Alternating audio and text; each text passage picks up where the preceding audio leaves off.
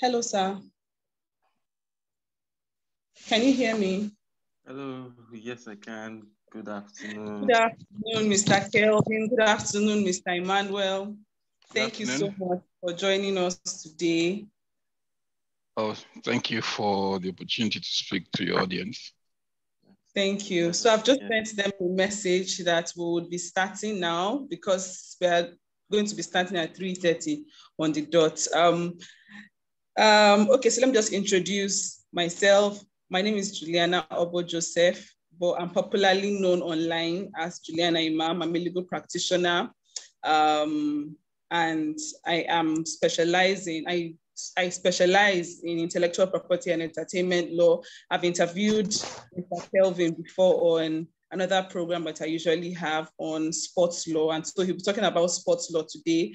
And while I was going through my Instagram, I saw something about esports law. And that was how I saw Mr. Emmanuel. And I thought that it would be very good to also hear about esports. So today we'll be hearing from Mr. Kelvin and Mr. Emmanuel about sports and about esports.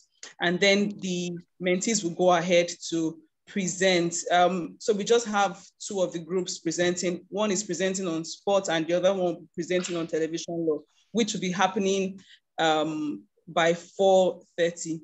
But for this particular session, we're excited to have you, and I'm hoping that the mentees will be very engaging in this discussion. So I'd like to encourage everyone that is here, if it's possible, please put on your video. If it's not possible, fine. Some have already dropped their questions. So when we get to the Q&A session, we'll answer the questions. Jiipcc Mentorship and Internship Program. Okay, Mrs. Uche is here. She's one of our wonderful mentors. She has been here from the second quarter up till now, and she's someone that by the time she listens to what has been said already, based on her years of practice, she always has something to add to even make the discussion richer. So you're welcome, ma. Thank you. Thank you, ma. So going forward, this is a mentorship program for lawyers and young lawyers and people who are interested generally in IP, and we have 18 mentees for this quarter. More will be joining us as we go along. So for the presentation today, we have a group that is presenting on sports law. Please, are you here and are you ready for your presentation?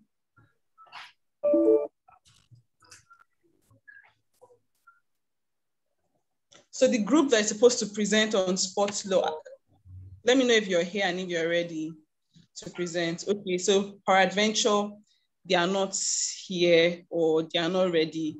I think we'll just go straight into the discussion. So we'll be starting with esports.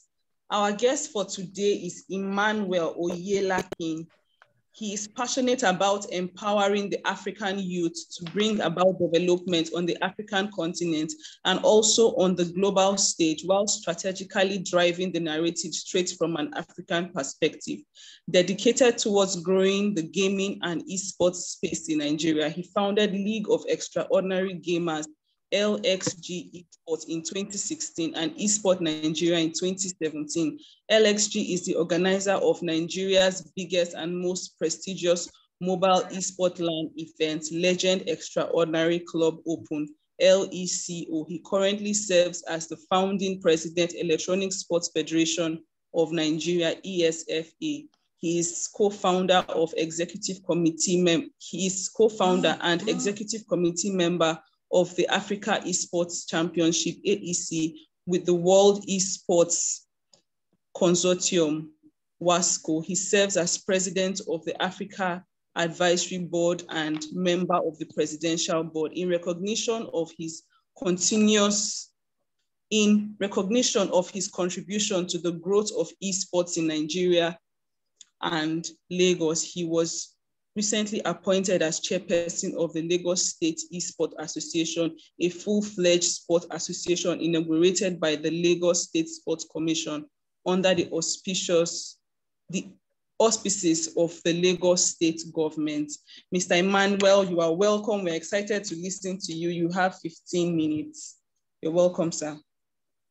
Thank you, Juliana. Thank you for having me here to speak to these wonderful people. Good afternoon, everyone. I'm excited to be here. I noticed that, Juliana, you had quite a mouthful there, having to call all of the names and read them out. Okay, don't worry. Maybe over time you get used to it. Okay, so my name is Emmanuel, and I'll be talking to us today about the concept of esports.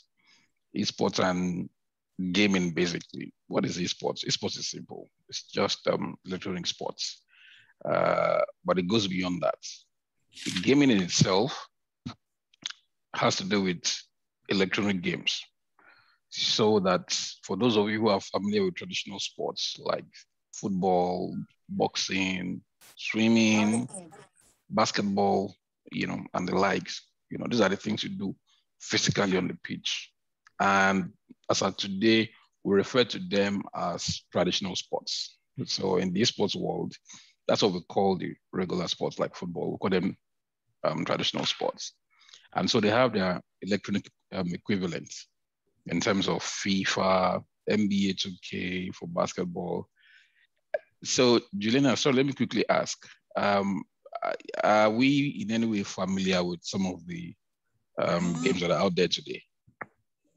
I don't know if we're familiar. I think you should just speak as if you're speaking to people that don't understand esports. Okay. I needed to know that. But one thing I know that I'm sure about is that virtually everybody here plays video games. If you don't play on the console, if you don't play on your PC, at least you play on your phone. If you play Candy Crush, you are playing a video game. Yes. If you play, is it Monkey Run or what's it called now? You're playing video games. They all make up part of the ecosystem. So like I was saying, the same way you have football, tennis, and the likes, you also have the equivalent in their electronic formats. So that I could have a football game where there will be 11 versus 11, and I'm playing and I'm controlling the characters in that game. So that the same way Ronaldo will take his shots and it will go into the net, or Messi, and everybody will be, jumping for joy. It's the same way also I could use the character of Ronaldo to take his shots. It goes into the net and people are celebrating. That is video games. Esports is the advanced part of video games. Esports is where you have the competitive part of gaming. Ideally, esports is defined as a competitive sport between registered athletes, we call them athletes today, who compete for a prize. So maybe there's money to be won, and then you have a contract with a team. So the same way you would have a Ronaldo or Messi unveiled and signed on to a club. Today also we have players who are registered and they have a contract and they are signed to a club. So when that club wants to play, they go to represent their club in a contest against another club, or another team. And so these guys have become full-time gamers. They play full-time. They have their regiment, they have their coaches, they have their managers, they have their physiotherapists, they have their trainers, they train, they go to the gym, they spend time on their consoles to fine-tune their skills, just so that they can always be, ahead of the game. Because you see so many people out there today. There are thousands of people. What did I say, thousands? There are millions, hundreds of millions of people who play video games today. So you cannot come out and say you want to play against them without being prepared, because people are at different levels. So there's that training session that happens. Everybody's training, just wanting to be the best. Talking about video games in Nigeria, it is not something new to us. I personally, this is the 30th year that I started playing video games. I started playing in 1991. And what we didn't have then was the concept of esports as it is today. Video games have been there for the earliest recorded gaming contest was sometime in 1981 or 82. I think it was a university in the US, Stanton, but I stand corrected on that, you know. But when you talk about Nigeria, people have been playing video games, you know, the Game Boys. I don't know if anybody here will know the Game Boy device. There was a device called Game Boy. You know, that was what I started with, you know.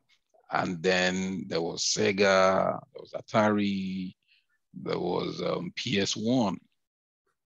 Everybody must have heard somewhere or seen somewhere what is called PlayStation or PS for short. So PS1 came and many people jumped on it. It became more and more interesting. And, you know, as technology was evolving, this equipment also were evolving in their designs and capabilities, in the sense that some of them, not some, as of today, all of those devices can actually go online. You can play against somebody in another part of the world. You know, so there's network connectivity, you can collaborate, you can play together as a team. Meanwhile, you are not in the same place. But because you are connected in the online world, you're in the same place virtually. So you can actually approach and play against other people as a team. It is a very interesting experience. When you talk about the platforms for playing video games, there are so many platforms.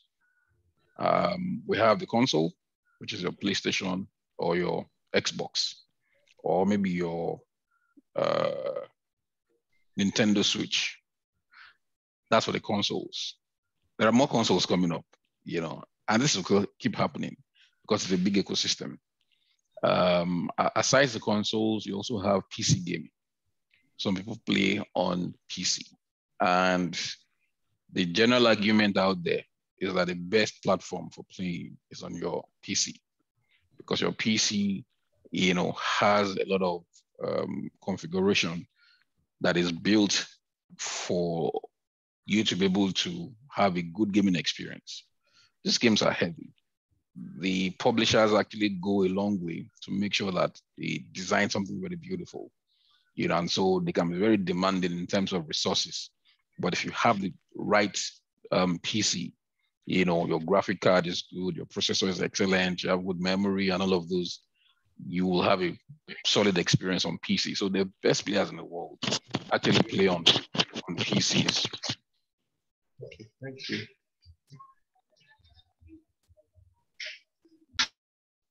Okay. Yeah, so that's number two. Aside PC, you also have mobile gaming, where you can play on mobile phone. Remember, I talked about technology. It's been evolving, and as it's been evolving, it's also impacting positively on the gaming world. So that the things your phones can do today, they couldn't do it many years ago. You know, so you have a lot more powerful phones that can take the demands of the mobile version of these games. So that on your phone today, you can play FIFA, you can play NBA 2K, you can play PUBG Mobile, you can play Call of Duty, you can play all of those guys. You know, you will have the phones that can do that. And when you talk in terms of popularity, mobile games is number one today for obvious reasons. Because for your console, you have to get your console, you have to get your controller, you have to get your PC where you're going to be viewing the game from, you have to get your network connectivity if you want to play online. You know, it can be daunting for some people. And then again, the price. Consoles come today at about $500, $600, $700, you know, and with the currency exchange effects in Nigeria today, the more it increases, the more the final cost of those consoles become. Same thing goes for the PC. You need a high-end PC to be able to play your video games well on a professional level. And we're talking of PCs you will get for like maybe $5,000. You get for $5,000, $6,000. I mean, only few people can do that, you know, but the surest and the most convenient is your mobile device. Because on your mobile device, you have just one instrument that does everything. You can download the game on it, You need data, your SIM card is in there. Or if you want to use your Wi-Fi, and the controls also are virtual. So that on your phone, you can do stuff, you don't need an external device. You can if you want, but the makers of the game have also created virtual controllers on the game so you can play easily, and it's just one device and everything you want to do is on it. I could hook up my headset to my phone, so I'm playing wirelessly, So because of the availability of smartphones as of today, those who can buy the iPhones and the Samsungs can buy the Techno and the Infinix, still be able to have a fairly good experience, So we have a lot more people on the mobile phone platform who are doing big things, compared to those who play on PC and on console. They're a smaller number, and the projection is that the mobile phone space will continue to dominate every other space, in terms of the platforms where the games are played. So I'll quickly talk about Africa also. When you talk about African countries that are into esports and gaming, Nigeria is not number one. I must quickly state that. South Africa has a lot more organized and good quality esports and gaming scene. Nigeria also is not far behind. If you ask me, I'll put Nigeria maybe top 4 or 5, because we see some of the things happening in North Africa, in places like Egypt, Morocco, Tunisia, Ivory Coast, yes, I must not fail to mention Ivory Coast. They are doing great things there also, but of course, Nigeria is not, like I said, not far behind. There was an event I held, I think it was last year. No, it was this year. By the PUBG Corporation. They organized a tournament for Africa to get those that would go for the world championship, so to speak. And it was a Nigerian team that came first, and that Nigerian team has been known to be very good in that particular game. And so Nigerians are doing pretty well, and what I'm envisaging is the same way we have seen the entertainment industry blossom, the same way we have seen Nollywood blossom, the same way we have seen the fashion industry doing big things today, the same way we have seen, or we are seeing the music industry in Nigeria doing big things today, is the same way the gaming industry also will do great things and put this country on the map, and bring a lot of respect to Nigeria. Culturally today, Nigeria is number 1 in Africa. When you talk about music, movies, Nollywood is watched all over Africa. Nigerian music stars are sought after. You see the biggest stars in the world like Puff Daddy, Chris Brown, wanting to do collabos with the likes of Wizkid, with Burna Boy, with Davido. It tells you that what we are doing here is big. And so these guys love it. And so we're also beginning to see projection in the gaming world also, where Nigerian players and content creators are beginning to, make their mark in Africa and on the global stage. As of today, there are so many inquiries, so many conversations that are going on about coming to invest in Nigeria, about partnering with Nigerian esports and gaming organizations, because people are seeing the prospects. And if you look at the fact that the numbers are here also, we are over 200 million, and according to statistics, the young people between the ages of 18 and 35 make up more than 65% of our population in Nigeria, and the amazing thing again is for those who play video games, they are even beyond that demography of 18 to 35. I'm in my 40s, I still play video games, and I know many people who do that also. And also, there are people who are even not up to 18 years and they are all into video games, people as young as 8. So you would see that the percentage of those in that category of video gamers, actually, when you look at Nigeria's population, we'll be talking at about 70 something percent to 80%. So that's a huge number, so that you have several millions of people who are into video games, one video game or the other. Now, there are so many video games in the world today.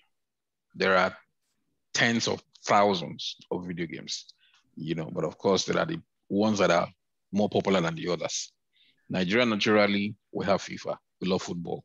So the same thing is happening in the video games world also, where we have many Nigerians who are fans of FIFA, who play FIFA.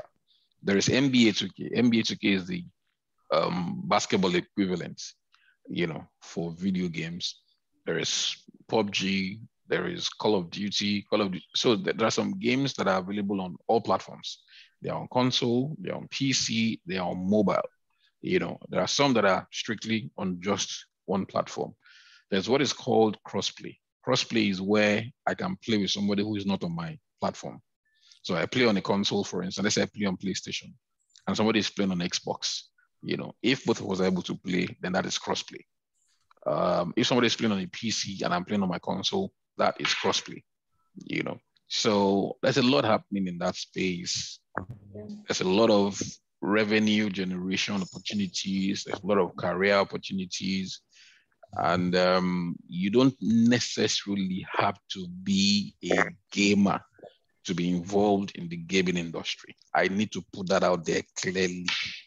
You don't necessarily have to go and carry a controller and say you want to play before you can be involved in the industry. There's so many ways to be involved.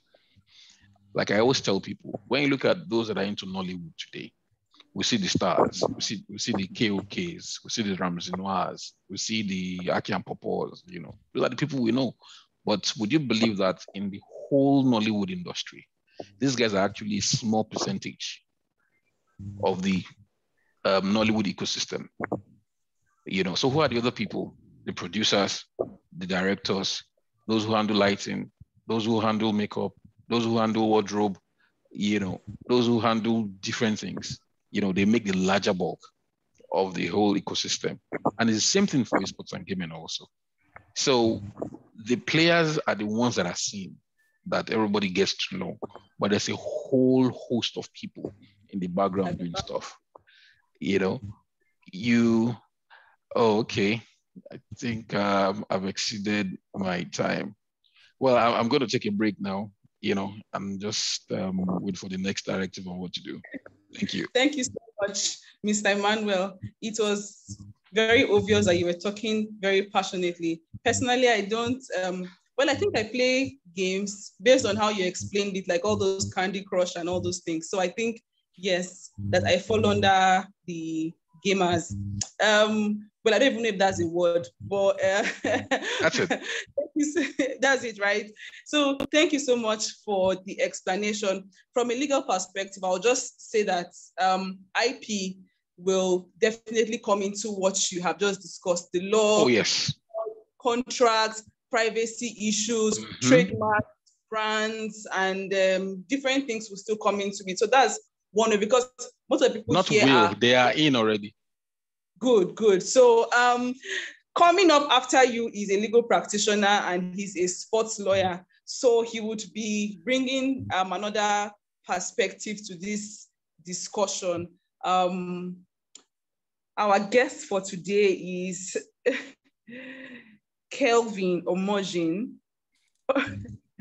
He's an expert in the area of sports law, specializing in governance and administration. He's a principal associate at Sports House LP, and his work experience includes a compliance and regulatory role with the Nigerian Professional Football League, and he has been a member of the disciplinary committee of the Nigeria Football Federation. He also serves on the editorial board, Africa Subdivision of Law in Sports, and online sports law publication. Okay, so he graduated from Delta State University. He was called to the Nigerian bar in 2006 and has since gained broad-based legal experience from both the private and public sector, having worked as an associate at Austin Peters and Co., and also with the Delta State Ministry of Justice as a senior state counsel and public prosecutor. He holds a master's degree in sports law from Nottingham Trent University and has a number of published articles on sports law including the legal framework for sports development in Nigeria, dispute resolution in Nigeria football, the need for a national dispute resolution chamber, both published in the African Sports Law Journal, as well as why Africa urgently needs to commercialize its sports sector, published in lawinsports.com. He also speaks and lectures on sports law, some of which include panel moderator at the World Intellectual Property Day Forum, Reach for Gold, Intellectual Property and Sport, organized by Luko and Oyebode in collaboration with the American Business Council, Lagos Chamber of Commerce International Arbitration Center, and the Anti-Counterfeiting Collaboration of Nigeria on 26 April 2019, Sports Law, the Untapped Nigerian Human and Legal Resources, a lecture delivered at the inaugural Sports Law Clinic at Obafemi Awolowo University, Ile-Ife on 28 June 2019, Legal Issues in African Football as part of the international panel at a webinar organized by lawinsports.com on 25 July 2019, Training, Compensation, and Solidarity Mechanism, Benefits for Grassroots Football Clubs, a presentation at the Capacity Building Workshop for Delta State football coaches during the Royal Cup at Efurun, Delta State on September 2019, Introduction to Sports Law Practice in Nigeria, a lecture delivered at Sports Law Masterclass organized by Discovery Sports and Sports Licitors in Lagos on 12th March 2020. You're welcome, Mr. Kelvin. Thank you so much for joining us today. You have about 15 minutes to tell us about sports law. Thank you, sir. You're welcome. Thank you, Juliana. Good evening or good afternoon, everyone. Kudos to Mr. Yelakin. It was nice listening to him. In fact, you have inspired me to take my gaming more seriously. All those back then in university, all those sleepless nights playing FIFA. I think I need to take it a notch higher now. That said, we'll be talking about sports law. More traditional, like Emmanuel said, more beyond or before the electronic parts, the more traditional, aspects of types of sports on the field of play, on the track, so that's more of what my area is about. But we'll be talking of sports law, and it's going to be brief. We're just going to talk about a couple of things that you should know, to be abreast with the concept of sports law. First of all, when you say sports law, what is sports law? It's important to understand let me say dichotomy, because there are people who believe that sports law is a substantive area of law. And there is another school of thought that believes that it is just sports and the law. But whatever the case, whatever you believe, or whatever school of thought you belong to, the basic thing is that sports or sports law, however you choose to describe it, involves, an intersection between sports and different aspects of law. So to put it in context, if you're someone like me who has always loved sports growing up, and then you want to get into sports law, the law for sports is not enough. You actually need to be grounded in different aspects of law. Like Juliana will tell you, IP, it's a huge part of it, intellectual property, when many people would have heard that, okay, Lionel Messi has moved from Barcelona to PSG now. Of course, he left a contract at Barcelona, signed another one at PSG. So fundamentally, we're talking of contracts, Then as an employee, as a professional footballer, paid a salary, you're talking of employment, labor law employment. Then there is often an agent or an intermediary who helps to broker the deal. We're talking of agency, You watch sports on TV. You're talking of media law, broadcasts. There are different aspects to it. Even in terms of tort, physical injuries and all, liability, So it's just to understand that sports law has to do with sports and different aspects of law. So it's important to have a fair understanding of what employment law is all about, what contract law is all about, importantly also what IP is all about, etc. And also there's this concept that is good to be aware of when you talk of the specificity of sports, because in as much as sports law intersects with these different aspects of law, there are the unique features of sports and sports law, which what it implies is that in addition to your knowledge of the principles involved in contract law, intellectual property law, you need to have an understanding of the legal framework of sports itself. What are the specific rules? For instance, if you have an individual has with dual citizenship, of course, it means you generally have the rights of a citizen in either of those countries. But when it comes to sport, you find that you are only able to represent one country in most cases for your lifetime. So there are rules, and these rules are based on the peculiar features of sports. So it's important to understand its own specific regulatory framework. And there are differences from sport to sport. But there are many principles that cut across. So that is one other concept to be abreast of. When you talk about the specificity of sports, what are the unique features? So in as much as you have an appreciation of different aspects of law that relate to intersect with sports, it's important to be grounded about the peculiar principles when you talk about sports law. And one of those such features, is the system of dispute resolution. You might have heard people say that sports matters do not go to court or are not taken to court, are not litigated upon. That I like to describe it as an arbitration clause, as it were, or an arbitration agreement. That is how it operates. So the basic idea there is that when you have matters involving sports, technical matters, there is usually rules, the regulations of sports at the elite level usually have provisions that such disputes are taken to sports tribunals. Because there you have just like arbitration, it requires expertise. So at such tribunals, you have people who have the expertise, the knowledge, of the technical issues involved in that dispute, and who are able to give you a sport-specific resolution of that dispute. But it is important to understand that this applies to sports matters, sports disputes, not general or other kinds of disputes.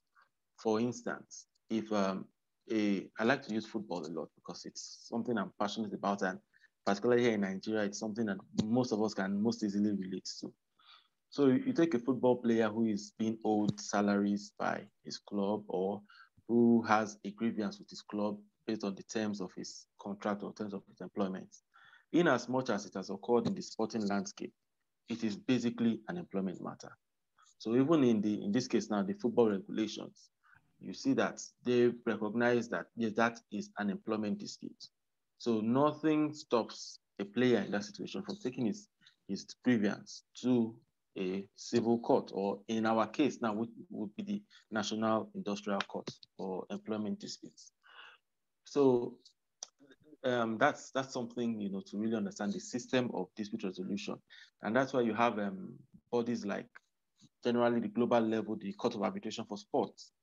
You have in football the dispute resolution chamber. In other sports too, they have their own sport-specific tribunals. Then you have some that cover matters from sports to sports. How, like for instance, in Kenya, they have their own arbitration system set up by the government, largely, that handles sports disputes. So where you don't want to take your dispute to civil courts, we know the shortcomings, time, cost, and all. You're able to take it to a sports-specific tribunal who have the expertise and understand the nuances in the industry and help to resolve the dispute most efficiently. Then something else I'd like to talk about is the autonomy of sports governing bodies. The Nations Cup, the African Cup of Nations is coming up in January. And of course, Nigeria, like other countries, are participating. But what you need to understand behind the scenes is that in football, now where you have the Nigeria Football Federation, they are the representative body, or the body that administers and regulates sports in the country. So in as much as it is the Nigerian national team, it is regulated by the Nigeria Football Federation. So it is the NFF, the Nigeria Football Federation, that is a member of FIFA, not Nigeria, as it were. And I like to explain it on the basis of it just being an association. It's just that the magnitude of sport now, it has significant social and economic impact and global significance that we tend to look at it beyond what it actually is. So just like you have Rotary Club, you have Rotary Club in Lagos, a branch in Lagos, a branch in Port Harcourt, and then you have the international one. That's just how it operates with sports. You have the International Federation, that governs the sport globally. Then in each country, each geographical space, you have their sub-associations, maybe at continental level and at national level. But of course, because of the sport is now big business, as they say, and rightly so, because of this impact, the more and more attention is being paid to sport, and rightly so. Even governments, sport is a tool, it's massive now. So even governments, in their roles of, social, political objectives, social objectives, economic objectives, realize that sports, by employing people, by fostering unity, togetherness, the educational, they say sport, when Super Eagles are playing, is when Nigeria is the most united. You probably have heard that before. This significance, makes it attractive to everyone, and it now has educational impact, social impact, economic impact. So that is why sometimes there's a gray area between the sports self-regulation and national laws. But of course, in Europe, they have developed the legal principle that insofar as sports, constitutes an economic activity, it is subject to national law. So if I'm playing sports, and earning a living from it, I'm employed. The fact that I'm an employee, legally speaking, that sports and terms of my employment must conform to national laws. I think those are basically some key things to to understand or to appreciate. And for me, this is more about, maybe if there are any questions now, taking them to see like what you want to know, and then we can discuss further on these issues. Okay, sir. Thank you very much, Mr. Kelvin, for explaining the dynamics in sports law, and whether it's sports law or law of sports or sports in law and all that. Thank you so much for the explanation and for giving us a practical insight into sports law. So we'll be going into Q&A, but before the Q&A, I would like to call Blessing to give, that's if she's still here, yes, for her to give a 5-minute presentation on esports law, and then we just move straight into questions. Her presentation is supposed to be on the relevance of IP to esports.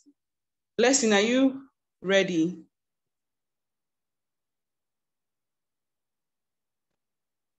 Yes, ma'am. Hello, ma. Can you hear me? Yes, I can hear you. Okay, please. You can just go ahead for 5 minutes. All right, ma. Thank you very much. Good evening, everybody. My name is Blessing Uchuma, and I'll be making a presentation on esports law for Group 2. I'll just go straight to the presentation. Now, esports is the short form for electronic sports. Electronic sport has to do competitive video gaming at a professional level. It is at a professional level. Sorry, it is when video game players come together. They play the video games in front of fans. Sometimes they may be there in the physical, or it may be virtual fans. And then sometimes these fans can even place bets on who will win the game or who will lose, or whatever the case is. So in short, we can say that electronic sports is competitive video gaming. Now, the area of esports, it has not been widely delved into by many countries and all, but in Asia, it has already been recognized as a professional sport. And America also recognizes esports players as professional athletes. Now, the esports industry globally is worth billions of dollars. In fact, in 2019, it was speculated to have been worth $1.1 billion. However, there are no specific regulations or legislation for esports.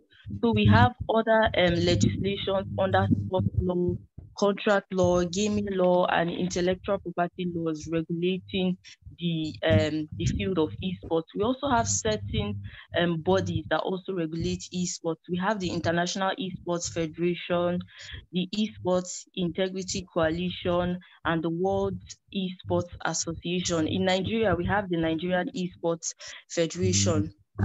Now, we'll also be talking about the relevance of IP to esports. Now, we cannot overemphasize the relevance of IP to esports. In fact, I think majority of the laws that govern esports, that's video gaming and everything that's to do with computers, not all have to do with IP laws. So we'll have them in cases such as video game characters, music featured on the video games, and we have them in issues like trademarks and the rest. For instance,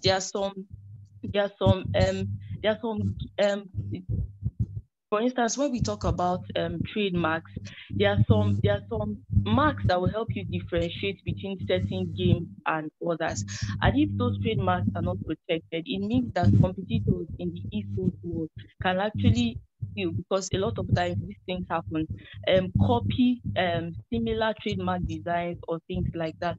For instance, we know that there are very two popular football games. We have the FIFA and we have the PS, the Pro Evolution Soccer, and there are things that differentiate them, such that fans are able to tell which one is FIFA and which one is PS.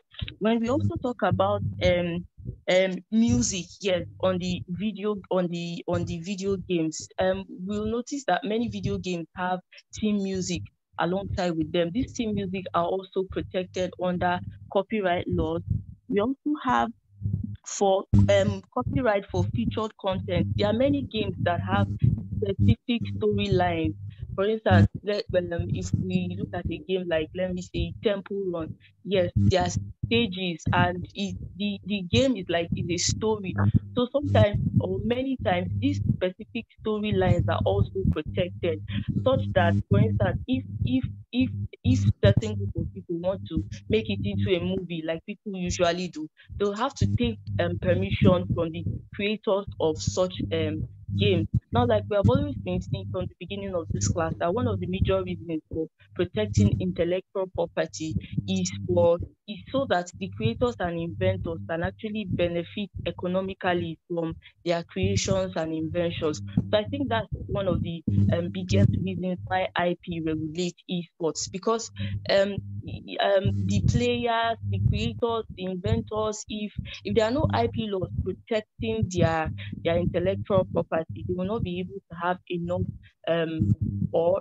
enough economic gain from their creation and inventions. Now we know that the field of esports is growing. In fact, I believe that in years to come, or very soon, esports will actually be recognized as one of the games that will be played in the Olympics. And even though I know it's still going in Nigeria, I know that a lot of people will keep delving into it. That's the end of my presentation. Thank you so much. Thank you very much, Blessing, for the presentation and for the perspective that you brought to it. So we'll go straight into the Q&A. So the Q&A is going to run in this format. It will be like marathon question, and then the mentors present will then go for the answers.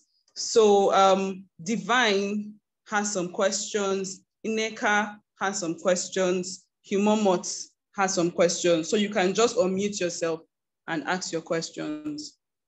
Okay, so good afternoon, this is Divine. Go ahead, please. Thank you. Okay, so my questions, the first of which I would like to ask is, in a country like Nigeria, how can esports be well appreciated like other aspects of IP? And what are the things that we can put in place, especially as it is obvious that esports is new in the Nigerian legal system? That's question one. I don't know if I can go ahead with the second one. Then question two, since esports is an individual or team-based activity, how can a nation like Nigeria appropriate it for national benefit rather than individual gain? I'll take that again. Since esports is an individual or team-based activity, how can a nation like Nigeria appropriate it for national benefit rather than individual gain? That will be all for now. Okay. Thank you, Divine. So we'll move to Neka. Neka and Humo. Sorry, somebody taking note of the questions. I think that the mentors are supposed to take note of it. Okay. At the end. Good evening. Right. Okay. Good evening. In everyone. Okay, thank you, Mr. Kelvin. Thank you, Mr. Manuel, for the insightful lecture. I have questions here written down. One, what is the significance of sports law in Nigeria? And what are the categories of sports covered by our sports laws? Then another question is, are there prerequisites to becoming a sports lawyer? And the third one is, how well is sports law thriving in Nigeria? And what are sports contracts? Thank you. Okay. Mr. Kelvin, please, did you get all the questions? Okay. Thank you, sir. Good evening. My name is Umomot. So my first question is, what is this difference and why is it, for example, an eye dance, which is performed in a competition, not qualified for a corporate protection, while a sports performed choreographed sports protected by in Nigeria, where there are no laws covering esports, how are the rights of developers and players really protected? Thank you. Okay, so I think we can open the floor up. Does anyone has a question aside from these people who have already asked? Okay, I can see Busola, Ayodele, Rita, Blessed, Humomot. Okay, yes, that's all the question for now. Cool. Okay, Blessed, please, you can go ahead. Humomot's question is in the chat section in case you want to. Okay. Go ahead, Blessed.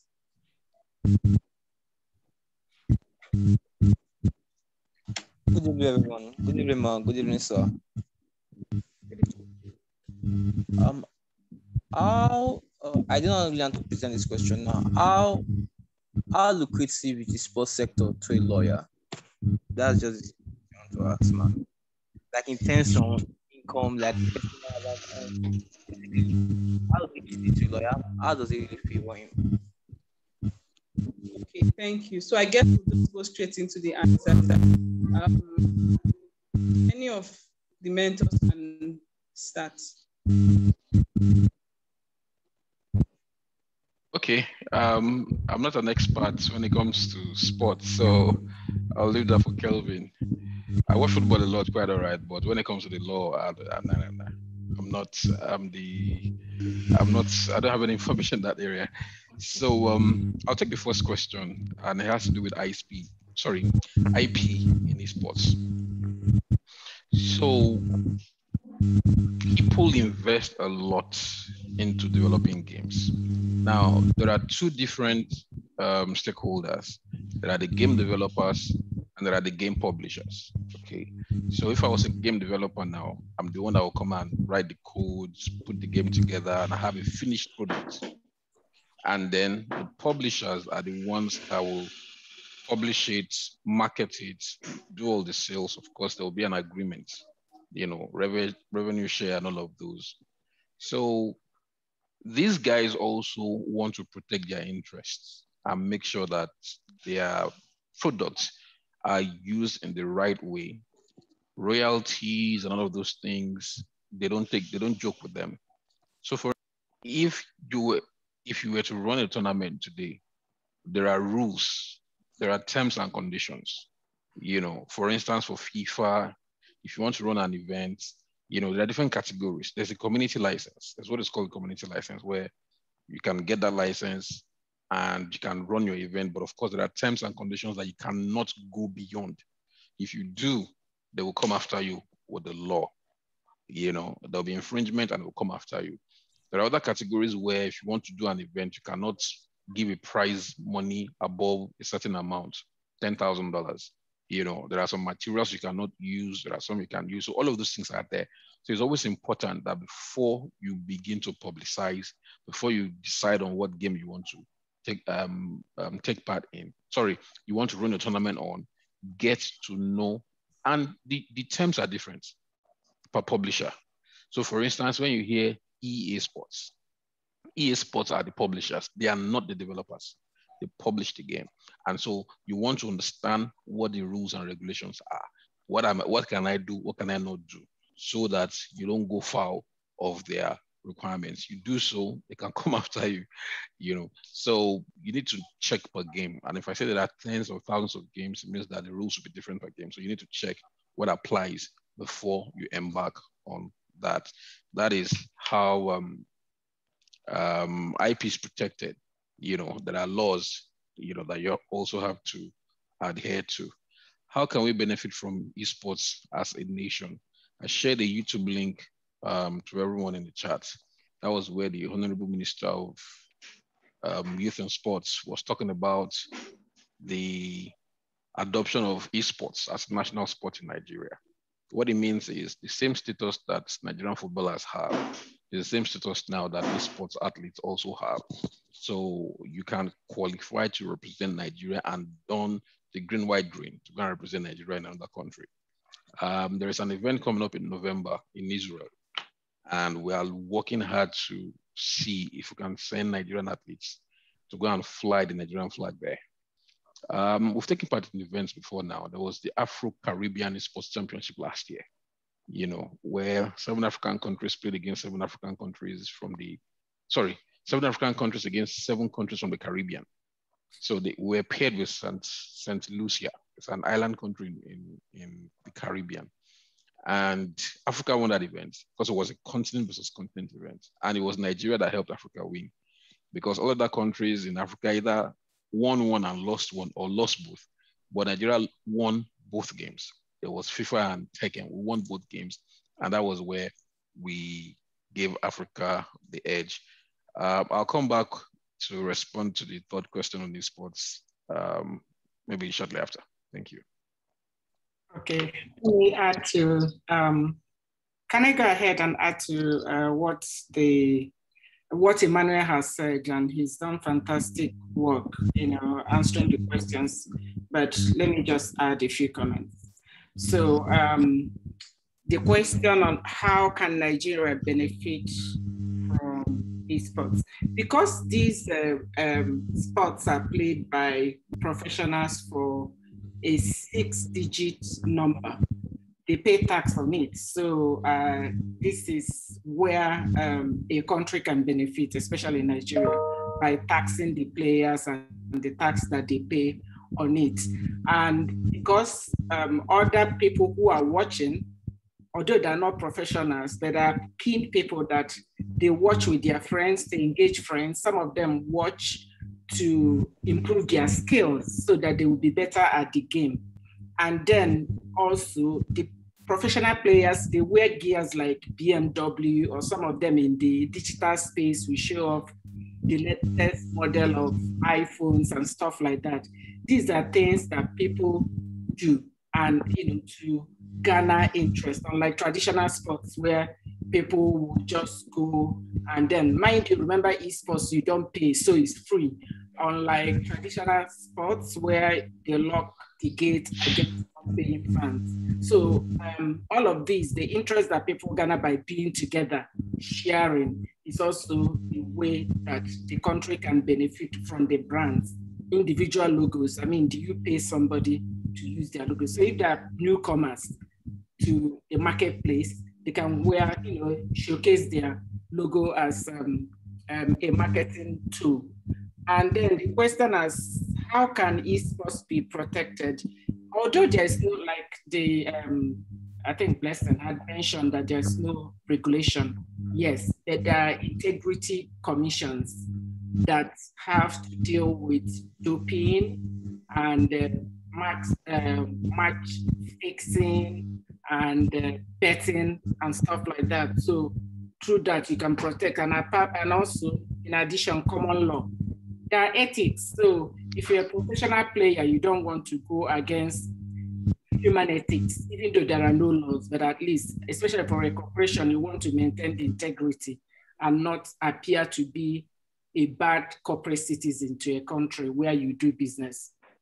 And finally, I think someone asked whether the brands, this is lucrative to a lawyer. Of course it is, because it's seen as another aspect of international intellectual property. So the same way you make money representing brands, that's how you represent people who play or people who showcase their brands. Brand owners have seen it as a benefit, to grow their brands through young audience that play and buy their gear so that they show us. So from that, lawyer, so it's just like any other aspect of intellectual property where you have, you do work for your brand, represent them, look for counterfeiting issues and see where somebody is using an individual logo. Do you pay for using somebody's logo? So there's a lot of work really to be garnered from this.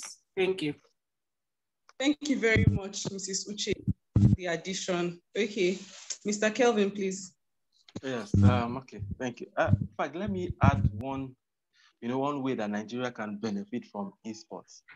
It just occurred to me, and I'm thinking, instead of pressing laptop, you are pressing a gamepad and making money. If you understand what I mean, people who spend time online committing electronic fraud. If you're playing electronic games and making money, I think it will as a country, we're better off for it. That's just something that occurred to me. And then, okay, to the questions that relate to sports law. Nneka asked about significance of sports law in Nigeria. They say that one of the things they always teach is that law is dynamic. As society evolves, law must keep up. So just like in the criminal law space, for instance, as electronic fraud becomes a thing, you need laws relating to electronic activities. So the fact that sports previously, the days of in the 80s, when sports was basically amateur, people were not being paid. It was different. But now sports is economically significant. So it is just for law to keep up, so that it's just about regulation. You don't want it to be abused. So law just has to keep up. That's the thing. Since sport is significant, law has to keep up with it. And then talking of the categories of sports law, you have different. It's just like law. It's broad, it's dynamic. So you have different aspects to sports law. You have the aspects of maybe representing players, clubs before sports tribunals, contract negotiations, just anything you can think of. It's even commercial activities to broadcasts, where maybe a league wants to sign a broadcast partnership with a sponsor or a broadcast company.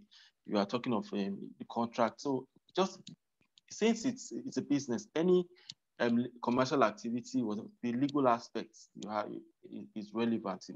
Those are categories. Then On the other side of it, when you're talking of law in terms of legislation, you can talk of what laws relate to sports. In Nigeria, we do not have one comprehensive sports law, but we have currently now a few laws that touch on sports. For instance, the National Institute for Sports Act sets up the National Institute for Sports. You have then under the Social Development Act, where it talks about government social, economic, social objectives, economic objectives and all. It talks about using sports as a means to achieve those objectives. Then also, I think the most direct law you have relating to sports is the Nigeria Football Association Act, the NFA Act. So those are the two ways I think I can answer the question about categories of sports law in Nigeria. Then prerequisite to becoming a sports lawyer. I said at the beginning of the presentation that there are different aspects of law that relate or intersect with sports. So there is no basic prerequisite. A lawyer can be a sports lawyer, or a lawyer can work in sports law. For instance, Juliana is an IP lawyer. Tomorrow, maybe a football club contacts her and says, we want to register our trademarks. We want to do this and that. You're working for them, you're automatically a sports lawyer. Even some of the biggest sports lawyers across the world didn't start out as sports lawyers. They started maybe representing players and clubs and all. So it's all about understanding the aspects that relates to sports in that specific instance, whether it's contract or intellectual property, and then knowing what the sports regulations say in respect of that aspect. Then how well is sports?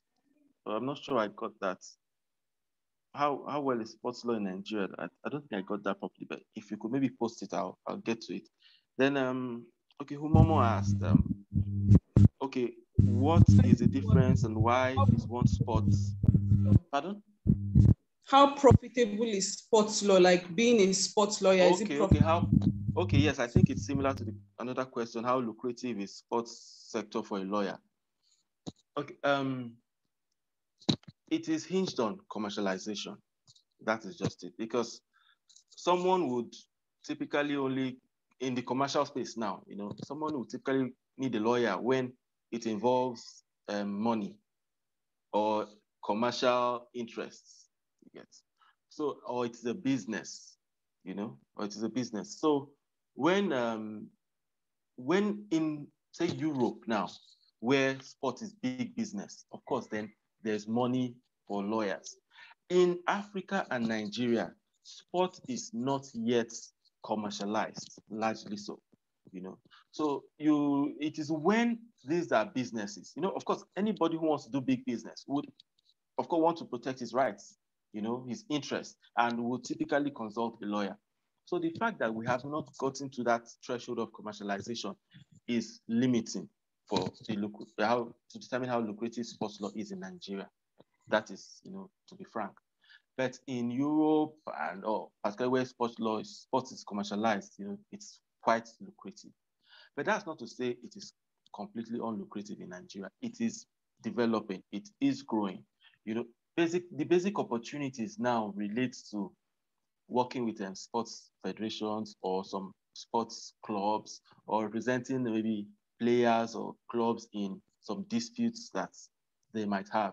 And compared to what it was some years ago, there are a few law firms now that have sports and maybe sports and entertainment law as practice areas. So one could even get employment in a law firm that has sports law as a practice area. But like I said, the good thing is it is evolving, it is growing. Then another question, okay, the question by Homo talks about the difference and why one sport, I think give an example of ice dance, will not be protected, whereas another would be. So that's talking about copyright or intellectual property, basically. The thing now is, what's intellectual property all about? It's protecting your work, your creativity. So I'm not too familiar with ice dance, but off the top of my head, what I can say is that if a dance routine is not original or is common in that sport, it would really be difficult to get any intellectual property protection for that routine, because it's common, it's what everybody does. Let me give an example, coming back to football again. Cristiano Ronaldo, this is celebration where he jumps, turns around, and anybody you see doing that celebration, you say, this is CR7's celebration. It's not common in the game of football. It is unique to him, his identity. So something like that is original, his creation, it could be trademarked. But if it is just taking a free kick, my players way before him have been doing it, unless he has something, a technique that is original, to him, that qualifies for trademark protection. Because anything that qualifies for trademark or IP protection, even in the sports space, pretty sure would get that protection. Thank you very much, Mr. Kelvin. Thank you, Mr. Emmanuel, for the presentations on sports law and esports law. Thank you for taking our questions. We are very grateful for your time. We sincerely appreciate you for taking the and saying yes to it. That means you care for the next generation and you care this profession should continue moving forward and it should move forward with excellence. Thank you very much. Mr. Segun Aluko is in the building and he'll be taking us on film and television law. So for Mr. Kelvin and Mr. Emmanuel, if you want to know more about film and television law, please stay and join us. But if you cannot stay, we want to say that we are so grateful and we love you and we are excited that you came and you shared with us. Thank you so much. So we'll be going to Mr. Segun Aluko. I know that Mr. Folari has a lot that he wants to say, but let me just hold him because he is like a barber. So when he starts, we just have to pause and listen to him until he's done. So let's just be patient. By the time Mr. Segun Aluko, and they have the same son name, coincidentally, so I know that he will have a lot of things to say. So you're welcome, Mr. Segun Aluko. Mr. Segun Aluko is an associate in the Entertainment and Digital Media Practice Group in Shepherd, Million Century City office. His practice focuses on transactional entertainment matters, including rights acquisition, development, first look and overall deals, production, talent deals, that is working for actors, writers, directors, producers, and guilds related matters, financing, licensing, and distribution for motion pictures, as well as scripted and unscripted television production. He advises studios, production companies, independent producers, and digital content creation in all aspects related to the creation and exploitation of motion pictures, documentaries, television series, and animated projects. He works with the firm's entertainment clients on corporate matters related to mergers and acquisitions, joint ventures, venture capital, private equity, and corporate finance. Prior to joining Shepherd Mullen, he was a business affairs executive with Williams Morris Endeavor, where he collaborated with and counseled literary and talent agents on film, television, podcast, and digital media deals. He started his legal career as an associate at the prestigious Nigerian law firm Alukanoye Bode, wow, where he represented clients on corporate matters related to mergers and acquisition, project finance, and general commercial transactions. He also represented clients in finance and general commercial transactions. Segun also represented clients in intellectual property, including copyrights, trademark, and patent registrations, and portfolio management, and complex commercial litigation and arbitration matters. He received his LLB from Obafemi Awolowo University, Ile-Ife, Nigeria, and his LLM with Entertainment, Media, and Intellectual Property Certificate from University of South California Law School. Shegun also received his MBA with specialization in finance and entrepreneurship from University of California, Los Angeles, Anderson School of Management. Shegun is also a licensed attorney in Nigeria and a public speaker at events that provides capacity building for artists, talents, and independent producers in the entertainment industry. You're welcome, Mr. Shegun Aluko. You have about 25 minutes to talk about both film and television law. You're welcome, sir. Yeah, it's great to be here. Can you guys hear me? Yes. Yeah, Yes, it's great to be here. Thank you so much for having me. I do recognize some familiar faces here. My very good previous boss, Uche Nwokocha, he's here. So it's good to be in the company of like great people. Thank you so much. It's so great to see you. I haven't seen you in how many years? Over 10 years? I know, yeah. Oh my God. Anyway, today I'm so keen to listen to you because I know when you left, you went straight to entertainment law in Hollywood. So Yes. I'm all yours. Welcome. That's great. Thank So you. nice to see you. Yeah. Likewise. And of course, yeah, my very good friend Fulani, I call him Flo. So I'm actually surprised to see him. I didn't know like he's one of the facilitators of this event. So awesome to be like in great company. Well, thank you, Flo. Yeah, so the concept of film and television law, I remember when I took those courses, during my LLM, they just call it like legal issues in film or in motion picture, and then legal issues in television. Before I left Nigeria, I didn't really know much about, television the way it is here in the States. It was more of like movies. Like I've always wanted to be an entertainment lawyer since high school. And in university, for anyone that would listen, I was like, oh, I'm going to be an entertainment lawyer. And I remember when I was at Aluko University, I had a mentor, Sumbo Akintola, who I remember we went there for an excursion. It was like, oh, you have to focus on intellectual property law, understand it, and then you definitely have to leave Nigeria and go learn it, abroad, which was what I did. So let's talk about motion picture, or what people generally talk about as film. Before now, it was more of like theatrical, like, movies that get shown in movie theaters. But then nowadays, with the advent of, subscription video on demand platforms like Netflix, Hulu, Disney Plus, HBO Max, there are many movies that just get released on those platforms. So we typically, like industry term, we'll call them SVOD movies, but they're still like, motion picture. And then you have television, which, could be scripted television or non-scripted television. So for scripted television, like just think about your favorite, scripted television shows, whether it's Suits or, How to Get Away with Murder or whatever the latest and hot television shows nowadays.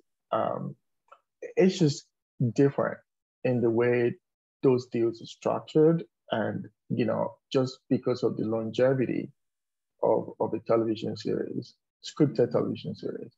And then you have the non-scripted television, like the one that's very popular in Nigeria right now.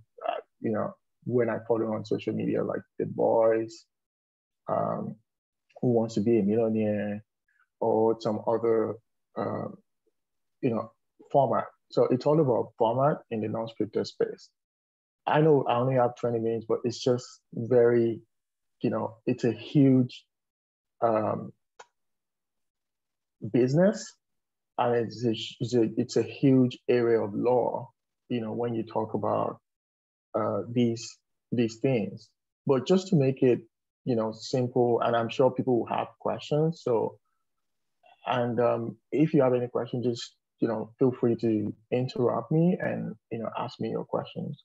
So let's talk about film.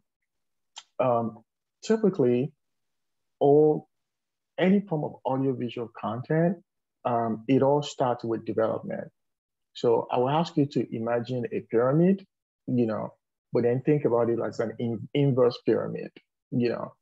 So on top of it, you see so many things in development. And then how does development happen? Somebody came up with the idea, and we all know that copyright doesn't necessarily protect the ideas, it protects the expression of ideas. Yeah. So let's say somebody, came up with, an idea to make a movie, boy meets girl, girl falls in love with boy, boy falls in love with girl, boy asks girl out, or vice versa. And then they fell in love and then they got married. So typically, because here in Hollywood, you have like the studios who pretty much like they finance, develop, produce, and uh, distribute, movie content or film. And then you also have the independent, producers who kind of like just do it on their own, and then they sell, to the studio and all that. So let's focus on film right now. You're talking about the development process, but then, so somebody could come up with an idea and write a screenplay, and then, try to set it up with a studio, or they want to do it on their own with like independent financier.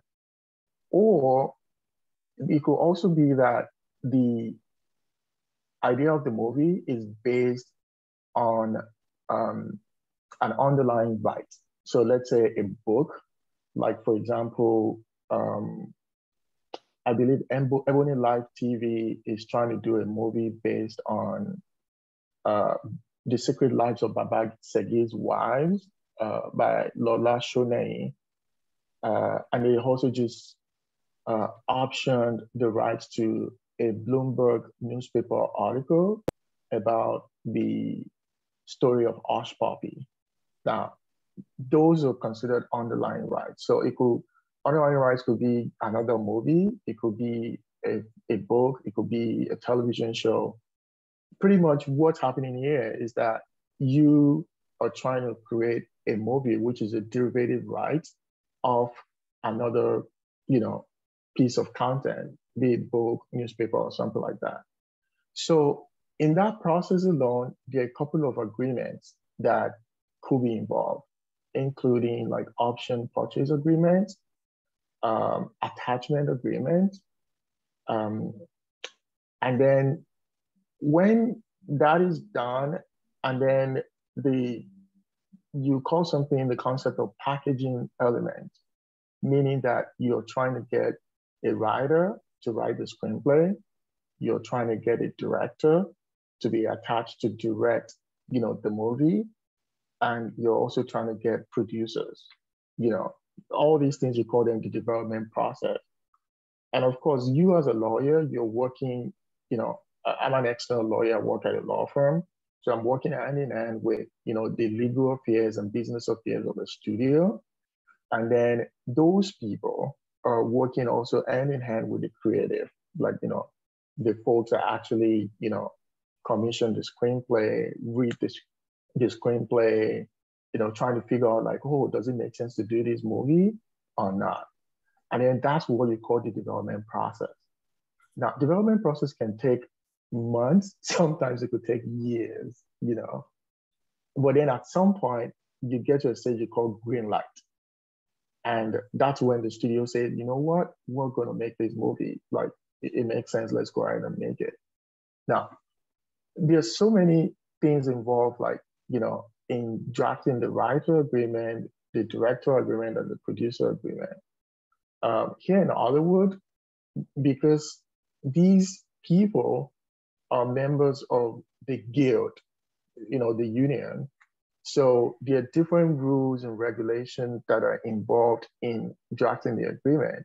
And then many of the studios are also signatories to the collective bargaining agreement between the studios. They call themselves like the Motion Picture Association of America, and different guilds like the Writers Guild of America, WGA, the Directors Guild of America, and then the SAG-AFTRA, which is Screen Actors Guild.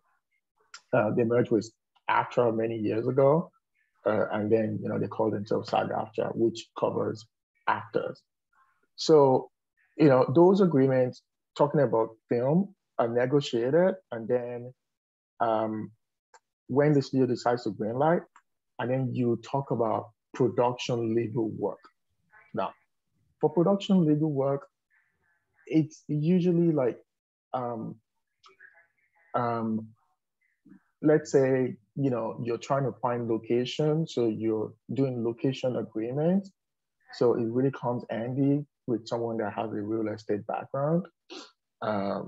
Let's say you have to actually improvise and build a set. So you have like the set decorator, set designer. So there's an agreement, for that as well. Of course, you've already probably done the deal of the principal actors, like the marquee talent, the people that maybe like the four major or the principal actors, for the movie, which under the SAG-AFTRA is like schedule F, actors. But also there will be other actors who have like a less roles, involved in the movie. And then those kind of agreements are done during the production stage. Like there will be day actors, there will be, weekly, actors and all that. And all the other stuff that may come up, whether it's appearance releases, like if you're going to feature somebody's logo, prominently in a movie, and it's not really like integrated into the movie, like it's not really directly related, you might need to, get releases for that as well. I'm calling because I recently had. Okay, so once you finish, production, you have a movie in the can. And of course, there's the part when you start looking for distribution. Now, if it's the studio that's, self-financing the movie, of course, the studio would, distribute the movie. But then oftentimes in the independent, film world, after a movie is in the can, you might actually have to start looking for distributors, for your movie. You must have heard that people go to film festivals like, Cannes, like Sundance Film Festival, Toronto International Film Festival, Berlin Film Festival, like when, they're looking for people who are distributors who are going to buy their movie. Also, this is kind of like really complex and we only have 20 minutes. Like in the independent film world, sometimes you might actually do something they call pre-sale. While before you actually make the movie, you go to this film market and then you talk to different, distributors, and then you pre-sell the movie for different territories. So let's say your movie is going to cost like, for independent film movie, let's say, between $500,000 and $5 million. And you try to get financing for like 20% of that movie through pre-sale, meaning let's say you go to Nigeria and then you go talk to who is the biggest distributor in Nigeria right now. I think is what's their name? I'm blanking on their name right now. And then you go to them and say, hey, let's say Silverbird. I say, Silverbird, I'm trying to make this movie. I'm going to pre-sell the Nigerian territory to you for X amount of dollars. So let's say Silverbird says, you know what, we'll take $20,000. So that kind of like, goes towards your budget. And then you pre-sale to Finland, you pre-sale to United Kingdom, to France, and you're able to get like, let's say $200,000 in pre-sale money. And usually that's a commitment from those people and saying, hey, we're going to buy this territory from you for X amount of dollars. And then you take that agreements to the bank and then get a loan against it, but that's like really like getting into the weeds on financing. So let's fast forward again to distribution. And then for distribution, usually it's, it's pretty much a license because you're giving the studio the rights to distribute and exploit the movie for a period of years. Oftentimes it's like 20 to 25 years. And then, they will pay a license fee, or they pay something we call minimum guarantee, or an advance, which is now like recoupable from whatever money the movie makes. So that's what movie, business look like, and then, we can talk more, like I'm sure people will have questions. Now, fast forward to television. I mean, when I came to the state, I was just surprised about television. Like I didn't know what television business really looked like. I did remember there were television shows on NTA like during prime time that people just like to watch right before the 9 o'clock news on NTA. And then of course, like there were many television shows on AIT, like local ones. And then right before I left Nigeria, and I think probably when I was in the university, there was this one about Paloma, like a couple of these Spanish, television to like telenovelas that were very popular in Nigeria. So here, also with the advent of the SVOD platforms, like the Netflix of this world, things have really, really changed. But traditionally, television in Hollywood was kind of like distributed into different genres, and then different television outlets that are making the movie. So you have these outlets you call the broadcast television. So broadcast television is like the NBC, ABC, CBS. So broadcast pretty much means like you can pretty much put an antenna out in front of your house, and then you can receive signal. Like you don't have to really pay for it. You get it. So you call them free to air broadcast. And then you have cable that you actually need subscription to be able to get the feed. And then you have broadcast, networks, you have the cable, and then you have the pay cable, which like the HBO and baseball, because you actually need, you call them premium cable. You actually need like, more subscription than a basic cable, where you only pay like X amount of dollars to the cable, service provider, and you get access. But for the premium, you need more. And the difference here is just advertising. On broadcast TV, you get advertising, commercials on it. On cable, same thing. But on premium cable, the HBO of this world, the stars of this world, you don't get that, like, because you paid the premium to be able to see that. So in the broadcast world, usually, they call something like, they call it a pilot season. And pilot season is usually like around April to June, when talent here means actors are auditioning for roles in television because of what we call the fall start, meaning that when the fall start is when broadcast television, companies start releasing new television shows, and then some old television shows that are going to come back, they will announce it, and people are always kind of like looking forward to that. They have this thing in New York where they call, oh my God, I'm blanking on the name now, where people go and they watch these television shows that are about to be, made. And you have the advertising companies, different brands commit to those television companies, like, oh, they're going to commit X amount of dollars in advertising money to the shows, or to the television network.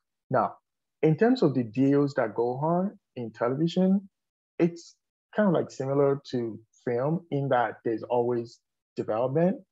Everything starts with the development. Television shows can also be based on a film or a book, another television show in the past. And in fact, this happens a lot. I don't know if anybody's familiar with this television show on CBS. It's shown on CBS, on ABC here. It's called The Good Doctor. So The Good Doctor is actually based on a format from Korea, about a doctor that was autistic. So, and many times like that, US shows are like that. Like they're based on like different formats that actually done well in overseas territory, before they bring it to the US. It could also be based on a book. It could be based on somebody's life story. Like, for example, Scandal is actually based on a woman who actually worked in the Bush administration and was known as a fixer. And then also there was this rumor that she might actually be involved, with Bush romantically. So, and this particular woman happened to be a Black woman, working in a white, president's administration. So those are the things that kind of like informed, development of a television show. So like I told you about the inverse pyramid, lots of ideas at the beginning stage, and then it goes through the development process, and then you find out like only few shows are actually greenlit.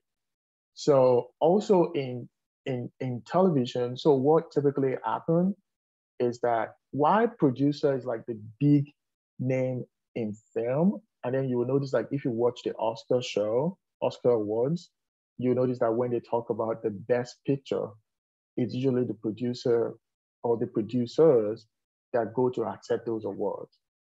In television, it's the executive producer or showrunner. So oftentimes in starting a television show, if it's going to be based on an idea, of course, you get an option agreement, but also you need someone to actually run the show. So you call them the showrunner. So oftentimes it's this person that's called writer and executive producer. They came up with the idea. They are going to provide like the storyboard, how the idea is going to flow from season 1 through season 7. And that's when you actually have a successful show. Typically, these showrunners are also writers. So think of someone like Shonda Rhimes, is a very good example of a very successful showrunner.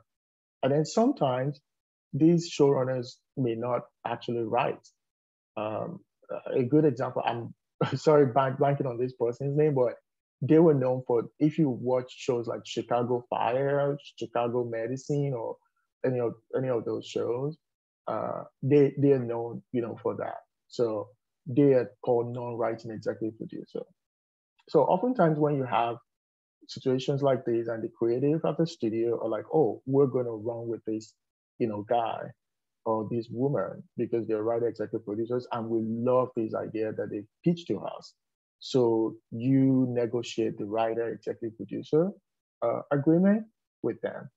And then typically it's just also because everything is guild related and many of the studios here in America are actually signatory to the guild agreement. It's all about like, this person's going to write, how much they're going to get paid, how much are they going to receive in back end, are they going to get royalty, what's going to be their level of approval, how much approval rights are we giving them, consultation rights we're giving them, are they going to get royalty, and then also if there's a spin-off to the show, are they going to be attached, to render services on that? So you call that first opportunity right. Then if they're not attached to it, do they also get like, passive participation, so that they can just move ahead and, the show continues to do great. And then next to that, you have the pilot director agreement. Now, the writer executive producer can also be the pilot director because oftentimes you have that, people you call multi-hyphenate. And then, they do all these things. But then the pilot director is actually very, very important. Why? Because the person that directs the pilot is like I mean, the pilot is very, very important in the life of a television show. If the pilot is good, it could actually drive the success of the show.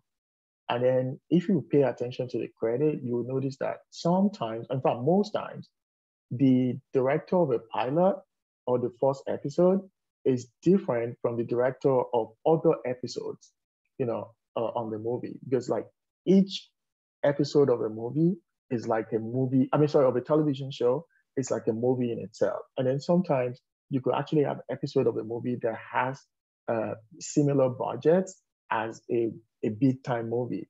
So a good example would be HBO's, oh my God, I don't know why I'm blanking on this name. So there was this show on HBO that was very, very popular, about dragons and stuff like that. And everybody watched like all over the world.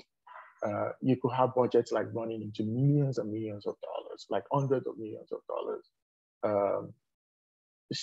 And then you have, I talk about the writer executive producer agreement. You have the pilot director agreement, and then you have the non-writing producer agreement. Also like different levels of producer, because typically in the television world, writers are very, very important. And then you have like different cadres, for those writers. So oftentimes you start out as a staff writer, and then you move on to be a story editor, and then you move on to be an executive story editor, and then you become a supervising producer. And then after that, you become a producer, and then you become a co-producer, and then you become an executive producer, and then you become executive producer showrunner. So that's the way it works, like in the television world.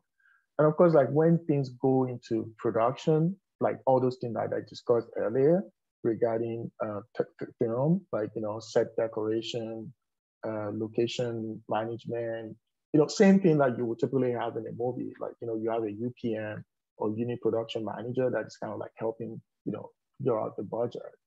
A couple of things are usually involved in the process of greenlighting a movie, because like studios sell to each other, and then independent companies also sell to studios at different times.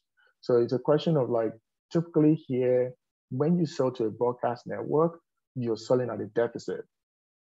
They call it deficit financing, meaning that you're going to license the show to a broadcast network, and then the broadcast network will pay 60% of the budget. And then, you have a deficit of 40%. So pretty much like the show is not generating money in the first few years. Usually season 1 and season 2, it's at a deficit. So season 1, 60%, season 2, it increases to 70%, season 3 increases to 80%.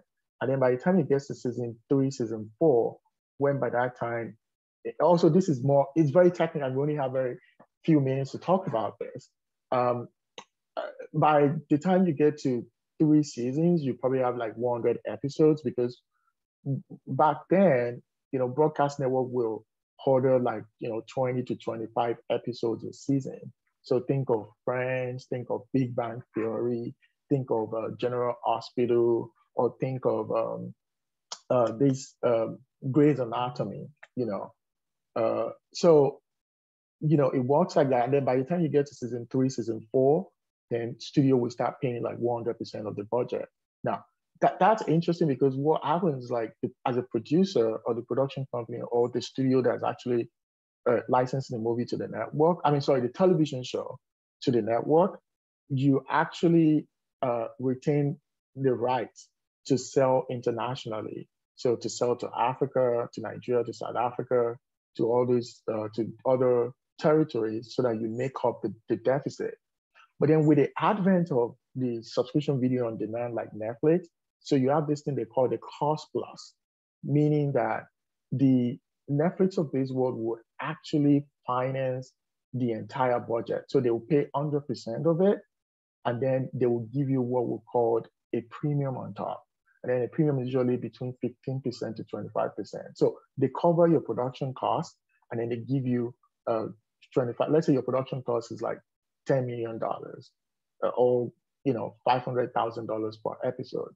So they will pay the entire amount, and then they will put like 20 to 25% on top for you. So in broadcast, when you would have, it would have taken you like a longer time to make your money back, you kind of like make it back straight away, on shows, on Netflix. But then, it's like carrot in a stick, because what happens is like, you're giving out rights. Oftentimes the rights can be for longer period, because they already paid out, your money. And then you can, as a business person, you focus on cash flow. So you can, use that money to, go do other things. And of course, because like for television, you're selling to a network. So you could, depending on how you structure the deal, if it's a co-production deal or it's an outright, like I'm licensing to this network. It could be exclusive, it could be non-exclusive, it could be for a particular territory, or it could be for, all over the world, like if you do an Esports deal. I think I will stop here. Like I've already like exceeded the 20-minute mark. So if anybody has any questions, exactly 30 minutes. Oh, I'm sorry. It's fine. Thank you very much. Because we see that like there are a lot of Netflix deals going on and all that. So it's good to know what exactly happens in the background and how all these things play. Quickly, before we go to the Q&A, I would like to call Rita to just make a 5-minute presentation, and then we'll go straight to Q&A. Rita. Good evening, everyone. My name is Rita Otairo. I'll be doing a 5-minute presentation on television law. Please, a minute.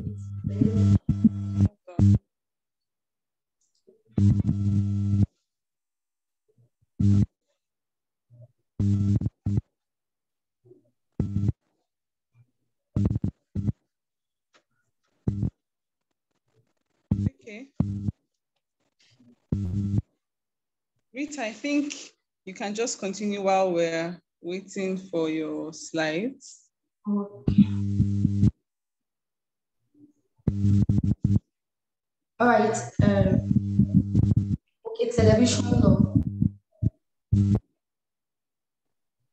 Okay, on production. On television law. Television law is an aspect of media law that borders on television broadcasting.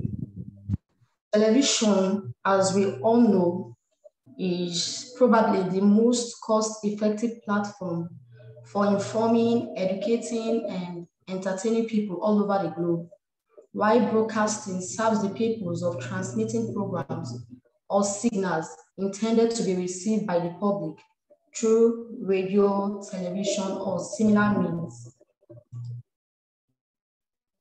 Okay, on broadcasting. Broadcasting means communication to the public by any means of wireless diffusion, whether in any one or more of the forms of signs, sound, or visual images, or by wire, and it includes a rebroadcast. A broadcast, therefore, is any sound, image, or combination of sounds and images transmitted by a broadcasting service provider and received simultaneously by the public. Okay. On the laws regulating television broadcasts in Nigeria, one of the laws regulating television broadcast is the Nigerian Broadcasting Commission Act. One of the laws, the Nigerian Broadcasting Commission Act. It actually regulates the broadcasting sector in Nigeria. The act empowers the commission to, the act empowers the commission, that is the Nigerian Broadcasting Commission, to regulate, control the broadcasting industry.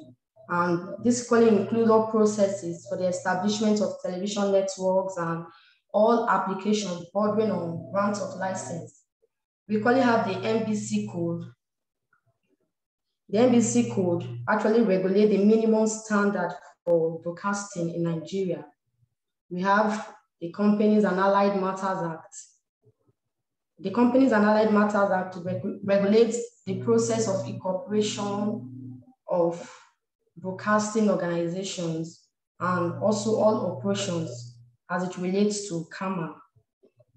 Then as to other laws, we probably have other laws that protect the IP rights of broadcasting organization. These have to do with trademark, patents, and Copyright Act. The Copyright Act, it seeks to protect the copyright of majorly the content or the copyrighted work being broadcast by broadcasting organizations. While the trademark, it protects the identity or the brand of broadcasters, ranging from their logos, their symbols, or anything that distinguishes the services of one broadcaster to the other. We currently have the Patent Act. It protects new inventions or products produced by broadcasting organizations. And this act equally aid in excluding all other broadcasters from commercially exploiting them. Then next slide. Okay, talking about the rights of broadcasting organizations. Broadcasting organizations are granted rights which are referred to as neighboring rights. Okay, what are neighboring rights? Neighboring rights are the rights accorded to such organizations who present organizations like the broadcasting organizations that present creative works to authors, to the public, but are not regarded as creators in their own rights. Neighboring rights can equally be referred to as related rights. The protection of neighboring rights of a broadcaster in no way affects the exercise of copyright, as the owner of a copyrighted work can exercise his exclusive rights over such work.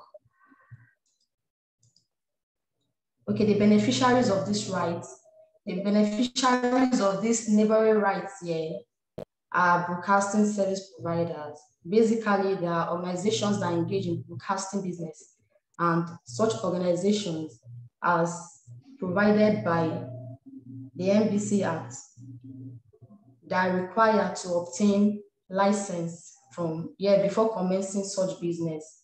Okay, so what are the businesses these organizations carry out? What constitutes broadcasting business? We have the terrestrial broadcasting.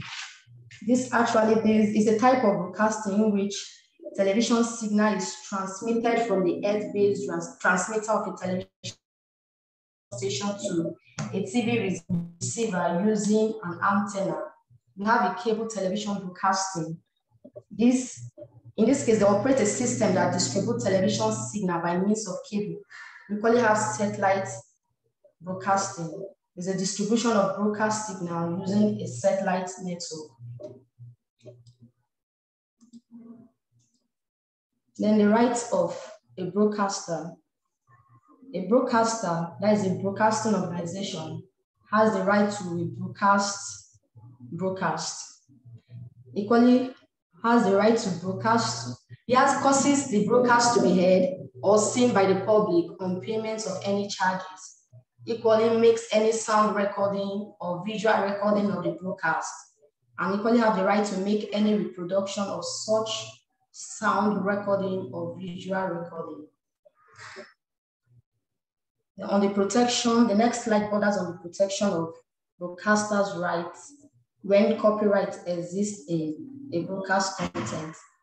First, on the protection, when the broadcaster is also the producer or the owner of the work by virtue of either an assignment or a license of the broadcast. Talking about an assignment here, a broadcasting organization. Sorry, please, my slide.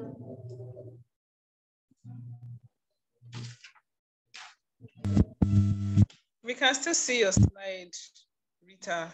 You've spent like 8 minutes. Oh, okay. Let me just. Okay, on the protection of broadcast signal. The protection of broadcast signal can be protected by prohibition of the manufacture or sale of devices that is used for decoding broadcast signal and the transmission or the viewing and listening of those signals without authorization, and can equally prohibit the act of transmission of broadcast signals. Then we're looking at the role of IP lawyers in television law practice. IP lawyers in television law practice. They can actually assist clients by drafting agreements. Agreements in this sense is actually the responsibility of such lawyer to ensure that he actually protect the IP rights, ensure that each agreement, the agreement he draft for his client actually protect the IP rights of his client. Same should be reflected in that agreement. For instance now, and a no disclosure clause, he should ensure that such clauses and clauses that protect the IP rights of his clients are reflected in agreements he drafts for his clients, and equally on obtaining licensing and also other regulations. And also an IP lawyer in this field can equally assist broadcasting organizations to register their trademarks and also ensure protection of copyrights and all other rights associated with IP. Then they can equally advise on matters from the creation and development of content to the finance and the distribution of same. And they can equally advise content creators, presenters on deals with production companies for television programs. I think this is my last slide. Thank you so much. Thank you very much, Rita, for the presentation. Thank you for taking the time to research and also to present. So we'll just go straight to the Q&A section. If you have a question, please just unmute yourself and ask your question. So we'll just give about 30 seconds for anybody to make up their mind if they have a question. While we wait for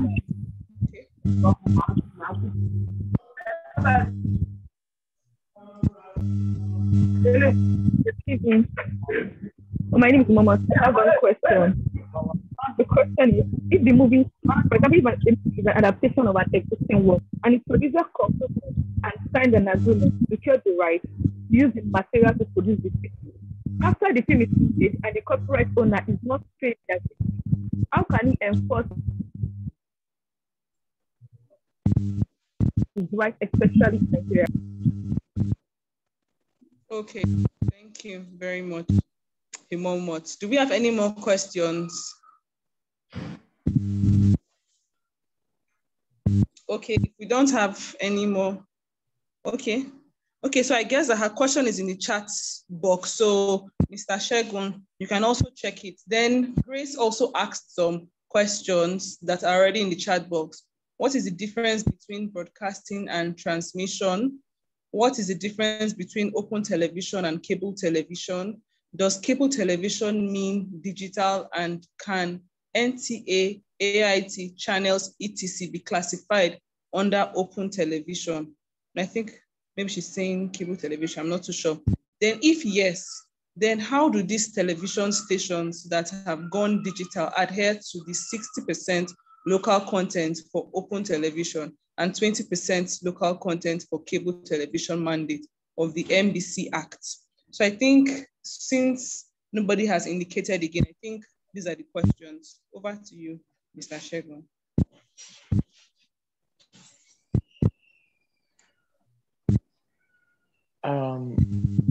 So I'll start with Umomot's question. So if movie is an adaptation of an existing work and producer concluded and signed an agreement to secure the right to use the material to produce the film, after the film is made and the copyright owner is not paid the agreed fee, how can he enforce his rights, especially in Nigeria? I mean, pretty much like this is very fundamental. Like, you know, it's a breach of contract. Because, like, you know, the parties agreed that the owner of the work is going to be paid by the producer, right? And then the producer failed to pay the fee.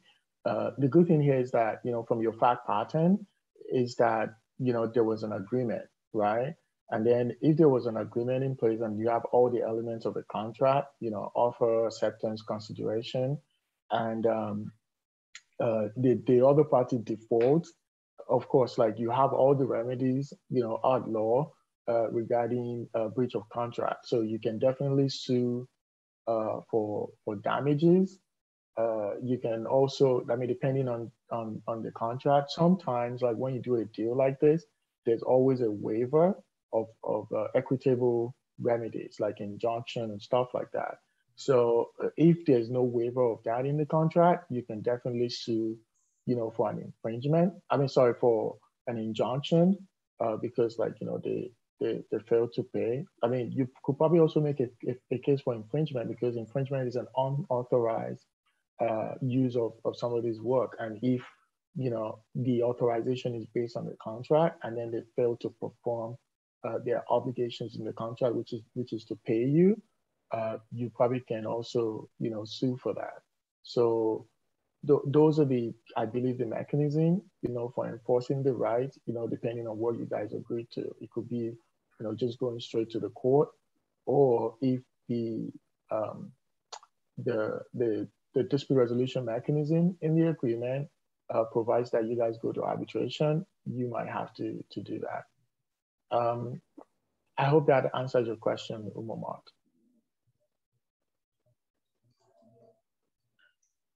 Okay. So moving on to the question from Grace. So what is the difference between broadcasting and transmission? I don't know if this is like specific to the provisions of the Nigerian Broadcasting Code or the Nigerian Communications Act. But, just speaking generally, broadcasting pretty much is like,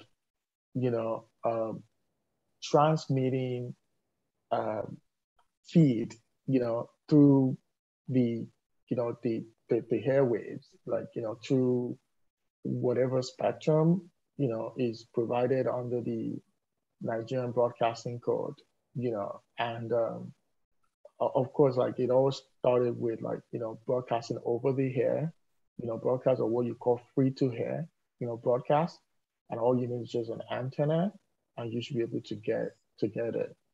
So I don't think there's any difference between broadcasting and transmission, but Rita gave an excellent presentation. So maybe she can speak to that, to the extent that there's actually specific concepts in the law regarding the, I don't think there's a difference, but I would defer to Rita on that. In terms of the difference between open television and cable television, again, I don't know if this is specific to the broadcasting code, but what I was saying during my presentation was that you have like here in America, you call them the broadcast television. Why? Because like I said earlier, they're free to air. Like you can just put an antenna up and then you get it. And then cable television, usually, you have a set-top box. So think of, I know in Nigeria, you actually have satellite, but I think they're cable service providers now, like Star TV or something, or Star Times TV. So pretty much like you need like a set-top box to be able to receive the feed, or you need a satellite dish to be able to receive the feed. And then for you to do that, you actually need to pay a subscription fee to be able to get that feed. I think we have just 3 minutes to go, right? So let me quickly run through it. Then does cable television mean digital? And can NTA, AIT, EBC be classified under open television? Yeah, so digital is different. So digital could mean a couple of things. I know that, many, many years ago when Professor Akinyuli was the Minister of Communications, there was this thing about moving Nigeria from analog to digital. So I don't know if that's what your question is trying to address.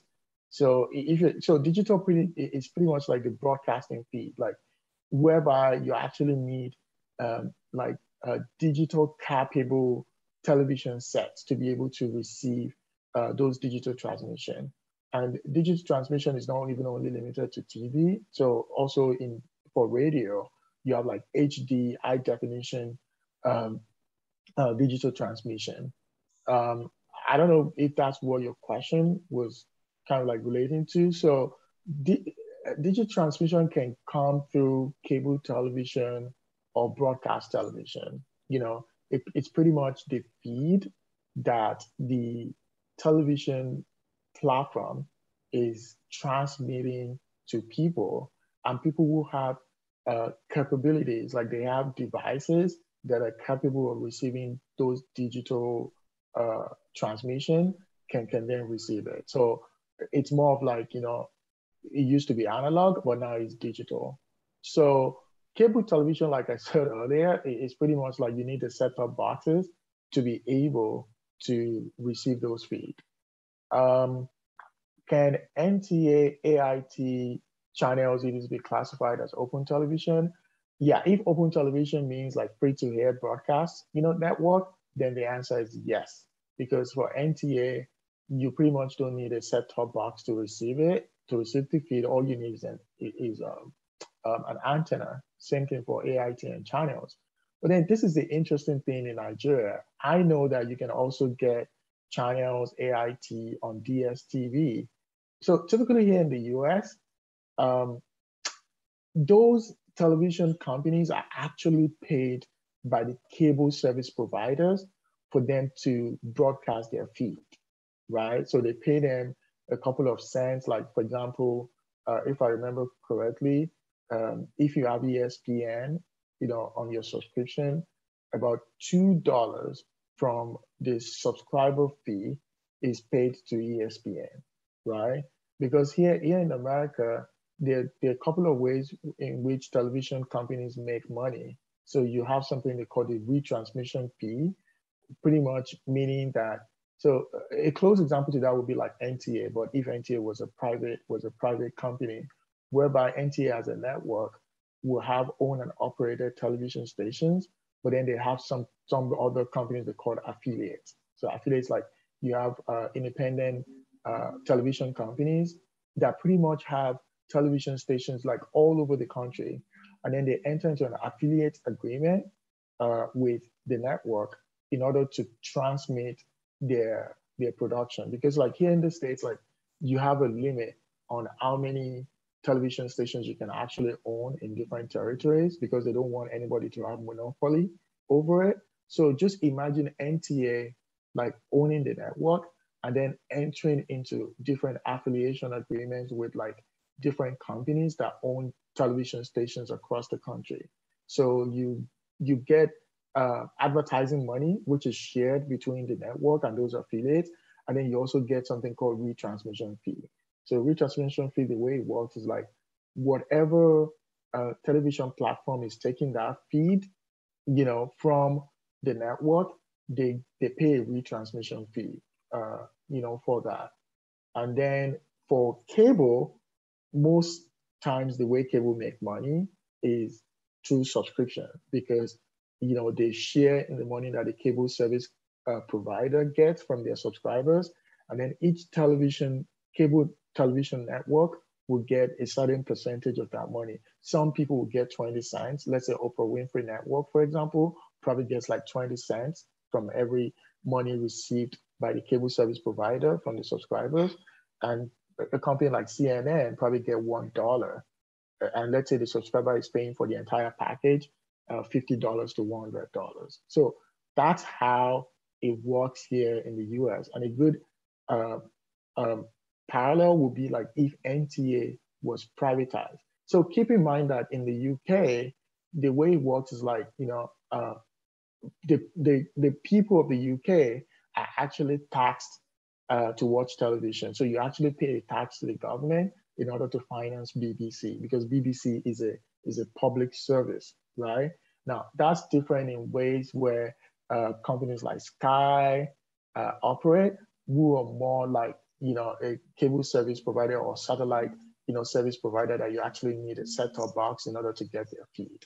So I don't know if that answers your question.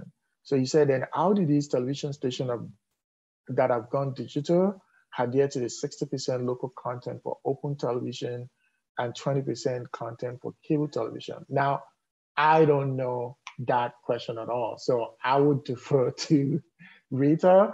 And I think Flo might actually have an answer for that than I do. Okay, Mr. Shegun, thank you for answering the question and getting to that point. And that's really what we need in this world, honesty. Thank you so much. So let's just move to Mr. Folarian. I'm sure he might have some things to add, and then we'll also take a comment from Mrs. Uche before we close for you. Okay. Thank you very much, Juliana, and thank you, Shegun, for fantastic intervention as always. Shegun never disappoints. I don't have much adage. I should say fantastic lineup of speakers, from Emmanuel talking about gaming, to Kelvin, who I think I have read about. This is the first time where I'm actually seeing him virtually, or at least watching him speak. And then to Shegun, and of course, all the mentees. So fantastic stuff. Well done. I think with regards to Emmanuel, one thing I have followed, like the transition of technology and in broadcasts and in, well, technology generally, in entertainment. I think most scholars believe that the development that we've seen in television technology, so that's TV screens, has since the 80s has been largely due to or rather, technology has improved in television screen resolution. TV technology has improved largely because of the gaming industry globally. And I think the need for higher resolution TVs, for televisions that do all sorts of things that can connect to the internet, and blah, blah, blah, have, by gamers, by people who game, who play video games, has actually pushed the envelope for TV design, TV technology, etc. And I think that's one area that one should also look at as a means to drive development in Nigeria locally. So it's interesting how a demand in one area of what you may call sports, a demand in one area affects supply in another area. And I think Emmanuel made reference to some high-end computer systems that are sold to gamers. Somebody came to my office about 2 weeks ago with an Alienware computer, very high-end, top of the market specs, that are used by gamers and graphics designers. The person actually, of course, plays FIFA and all the other games, but the person is also a video editor. So it's quite interesting when one looks at the interplay of forces. And of course, US copyright law has largely been driven by innovation in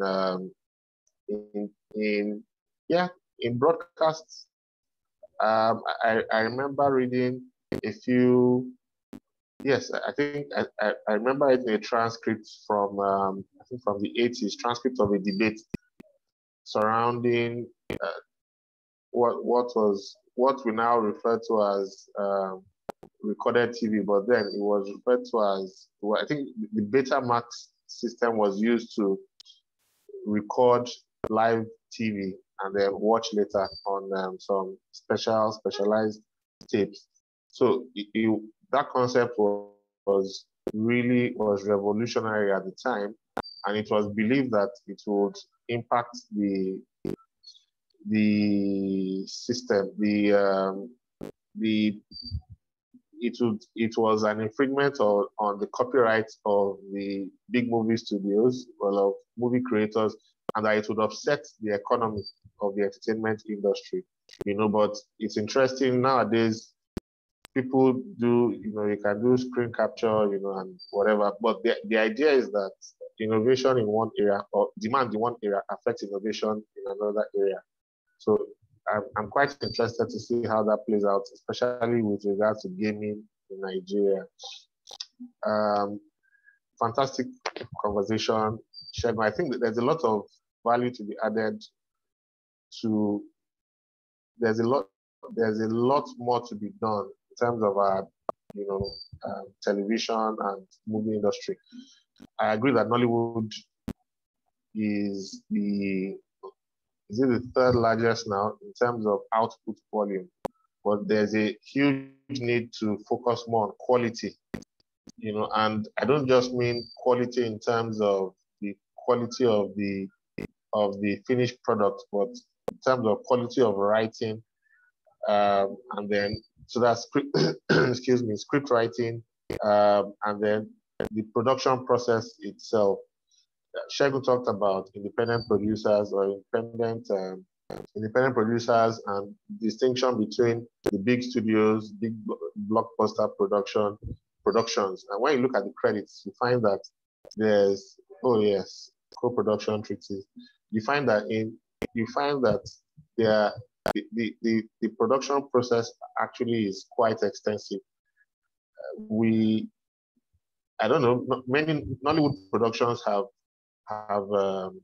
improved in terms of quality, in terms of writing, but there are still other places. There are so many stories that have been unexplored, in terms of in the African context. When you dig deeper into our cultural history, our cultural heritage, the Black Panther was a thing because of its connection to Africa, but if you were to look at the various ethnicities and their various creation stories and myths and stories about progenitors, there's a lot more that can be mined from there. So I think there's a lot of content that Nollywood can use, to push Nigeria as a brand. And I posted something about, I think the conversation around digitalization and analog. Shegun talked about satellite set-top boxes and all that. So the idea is to transition from terrestrial broadcast, where you just stick a hanger outside your window and pick signals, to digital transmission. So it's the signal generation, distribution, and reception that is quote unquote digitized and digitalized. But in all, thank you very much, Shegun. Thank you, everybody. Well done again.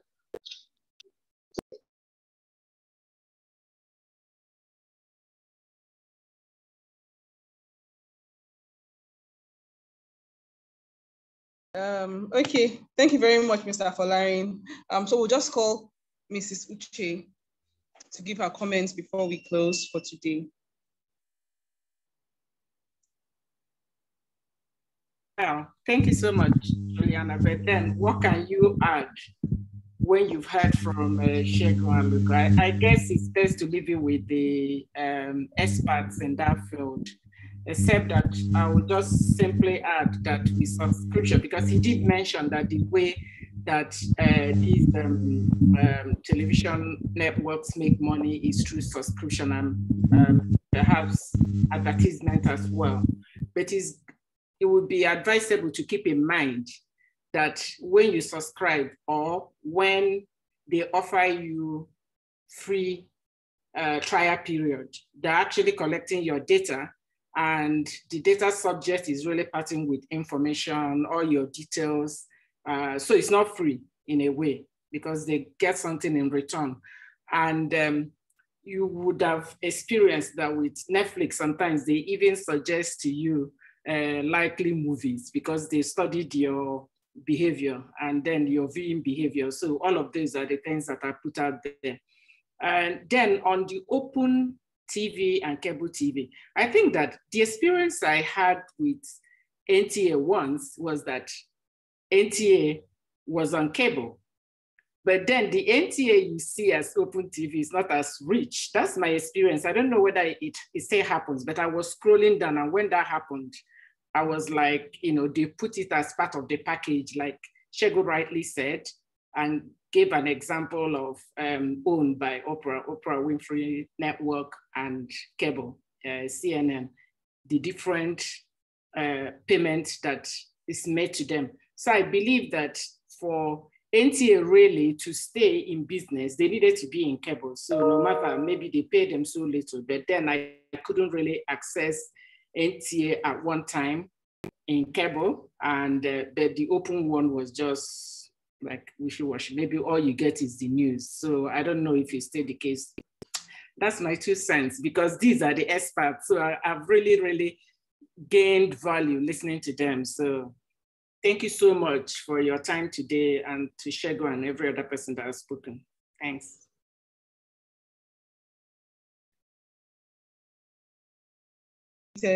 Okay, I think I was muted. Thank you very much, Mrs. Uche. Thank you for always coming. Thank you for contributing. And I forgot to say that you're looking good today. I like your hair specifically. Then I'll move over. Thank you so much. Thank you. Then Mr. Folari, thank you so much. Thank you for always coming. Thank you for being there, for always putting a cap on a lot of things and telling us how things are in the IP space also. Thank you very much. Then to Mr. Shego Luko, thank you so much. I just sent him a message and he read it and he was like, okay, he would do this. And I'm so excited. Thank you. I read about you online and I see that you are such a big deal. And for you to take out your time this morning to come and talk to us, I sincerely appreciate your time and all that you've said. Thank you very much. Thank you to Mr. Emmanuel in absentia. Okay. Thank you, Mr. Shego. Thank you to Mr. Emmanuel Essential. He actually spoke about esports and see the passion in everything he was saying. Thank you. Thank you to Mr. Kelvin. And thank you to all the mentees that have been here and stayed up till this time. I hope that we go and still listen to this, because for me, I learn mostly in silence. So if I go back to my house and I'm in complete silence, I will try to listen to this again so that it can sink in. Thank you so much, everyone. Have an amazing weekend. Bye. Thank you. Bye. When you listen, please share with us, because knowledge is good. We also want to learn, please. Okay, thank you. Bye, everyone.